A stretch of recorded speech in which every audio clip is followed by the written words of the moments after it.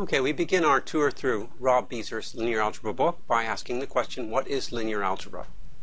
So you can read this discussion here. The idea is that linear algebra deals with a certain particular type of equation that has a certain form. And we can see certain examples here. Y equals mx plus b. You remember from high school algebra that this is the equation of a line. Okay?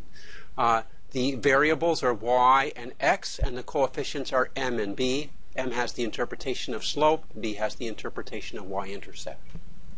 All right, so that's a very simple example of a linear equation. Here's another example of a linear equation. ax plus by plus cz equals d. Here a, b, c, and d are constants, and the variables are x, y, and z. Now, if you could plot this equation in 3 dimensions, of course, here you'd have to get one variable in terms of the other 2. I could solve this equation for z and plot z as a function of x and y. It turns out that if you were able to plot that in 3 dimensions, you'd get a plane, which is something flat, kind of like a line. It just has higher dimension. We think of line as a one-dimensional object, plane as a 2-dimensional object. But still, the object described by this equation is something flat. So we call something flat, we call that linear. Okay? Now, when we talk about linear algebra, you don't just have lines and planes, you have things called hyperplanes. You may have more than 3 variables, you might have 20 or 100 variables. So in some ways that's very hard to visualize, but in some ways the same principles work for these large number of variables that work for these small number of variables. And some of the same techniques are used to solve these complicated equations that can be used to solve these simple equations. The other thing that we'll get to is that here we're just looking at one equation here, y equals mx plus b, or one equation here, ax plus by plus cz equals d. When you do linear algebra, you look at systems of equations. You look at multiple equations. And we'll see some examples of that as we go along. Okay, so here's some other examples of linear equations. Notice that you have every term in this equation is a variable times a constant. Well, of course, this term here has no variable, but either you have to have a constant term or you have every term is a variable times a constant. Okay? And it makes the point here that this is another kind of algebra. You're still doing manipulation of equations. You have similar rules that you had in high school algebra, but you're going to learn some very new techniques in dealing with these systems of equations. All right, now it's impossible to underestimate how important this is in practice.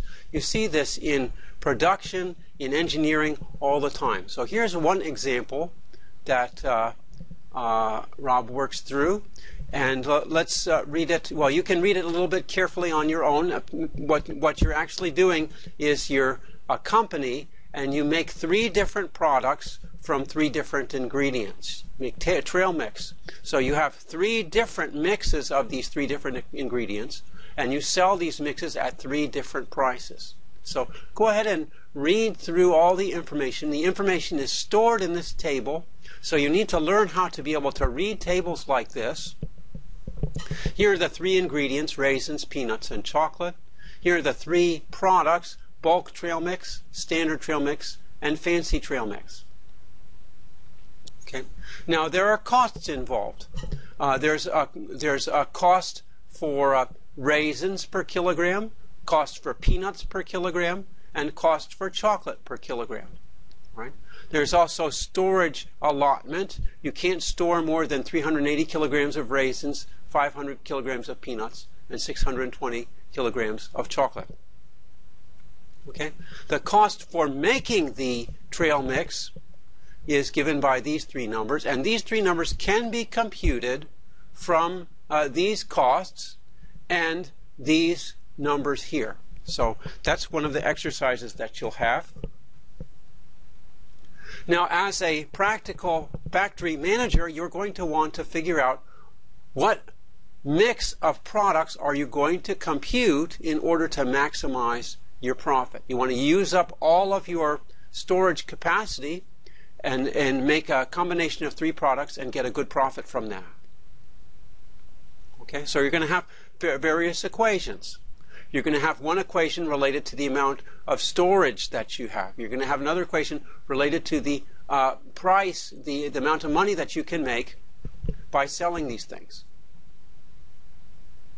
Okay, so in order to make equations, we need to have variables, and the variables that are defined here are B, S, and F. B is the amount of bulk trail mix in kilograms that's produced. S is the amount of standard trail mix in kilograms that's produced. And F is the amount of fancy trail mix in kilograms that's produced. All right. Now, it makes sense that you can't produce a negative amount of trail mix, so you're going to have these quantities have to be positive. Okay. Now, you can't make an arbitrary amount of all of these things. You're limited by your raw materials. This first equation, for instance, gives you the limitation imposed, this first one here. This gives you the limitation imposed by the amount of raisins that you have. Okay? You can only store 380 kilograms of raisins. Okay? So, and each kilogram of bulk uses a certain amount of raisins. Each kilogram of standard uses a certain amount of raisins. Each kilogram of fancy uses a certain amount of raisins. Well, how many kilograms of raisins goes into 1 kilogram of bulk? Let's think about that. How many kilograms of raisins goes into 1 kilogram of bulk? Well, if you read across here you have bulk, you have 7 kilograms of raisins mixed with 6 kilograms of peanuts mixed with 2 kilograms of chocolate. Okay, and that's the amount that goes into one batch of bulk. 7 kilograms of raisins, 6 kilograms of peanuts, 2 kilograms of chocolate. Okay. Now, how many kilograms in one batch of bulk? Well, you have to add up these kilograms. 7 raisins plus 6 plus 2, that's going to give me 15. So one batch of bulk is 15 kilograms. So when we go back to my original question, how many kilograms of raisins in 1 kilogram of bulk? Right? This line shows us that in a batch of 15 kilograms, I have 7 kilograms of raisins. Okay? But if I want the amount of raisins in 1 kilogram, that's only 1/15 of a batch. Right? So that means that 7/15 kilograms of raisins goes into 1 kilogram of bulk. Okay? If you wanted to work that out for standard and fancy, you'd get the same thing. It turns out that in each case, a batch consists of 15 kilograms. So 1 kilogram of standard has 6/15 kilograms of raisins. 1 kilogram of fancy has 2/15 kilograms of raisins. Okay? So how many kilograms of raisins total are you using? Well, for each kilogram of bulk, you use 7/15 kilograms. For each kilogram of standard, you use 6/15. For each kilogram of fancy, you use 2/15. Okay? So the total number of kilograms of raisins that you're using is 7/15 times the number of kilograms of bulk plus 6/15 times the number of kilograms of standard plus 2/15 times the number of kilograms of fancy.